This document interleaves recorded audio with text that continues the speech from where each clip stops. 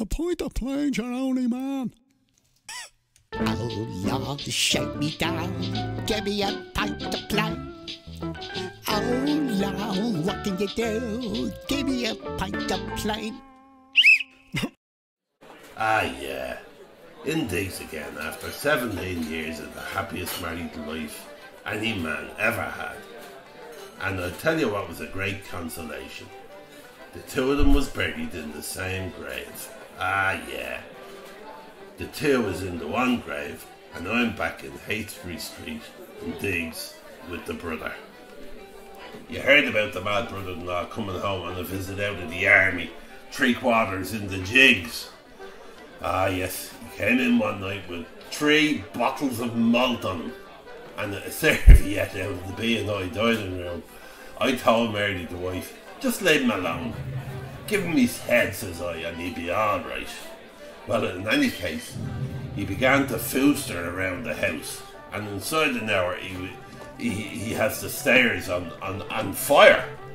I ordered all hands on the pump, so to speak. We got the fire out after about an hour, but in the meantime, this character is inside in the kitchen with all the taps and the gas meter on, full bore. In any case, the wife goes in and only offers him a cigarette to get him out of the place. And the next salute is the whole kitchen is blown up and the wife killed on the bloody spot without a scratch on your man.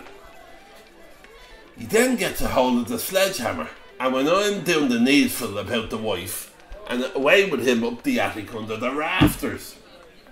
Well, in any case, when I got the wife's body covered under the blankets, the brother-in-law, he was up working on the ceiling with the sledgehammer, working from above, and didn't the unfortunate poor man knock a lump of plaster down on Nicky, my eldest boy, killed him outright.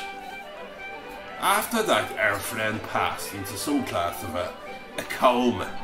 In any case, I sent a message for the guards and the doctors to come, but at 8 in the morning this character wakes up and says he's off for the day to go to Killarney on the Radio Express. There was I with my wife and the eldest dead, the half of the house in ruins, and I wouldn't mind, only on the way out he kicked the bloody milk bottles to pieces. How are you? The young chiseler Tomas roaring his head off for his breakfast. And I'll tell you one thing about this man. A decenter chiner never wore a hat. A hard case, if you like. A character. I suppose I could call him my best friend. But a devil when we had a few jars on him. What are you having, lads? A Pint-A-Plain? Oh, yes. The whisper in the morning, the whisper in the night. Are you going for a bite? I am hanging about. The whisper in the morning. The whisper in the morning. Yeah, boy, go on. The whisper in the morning.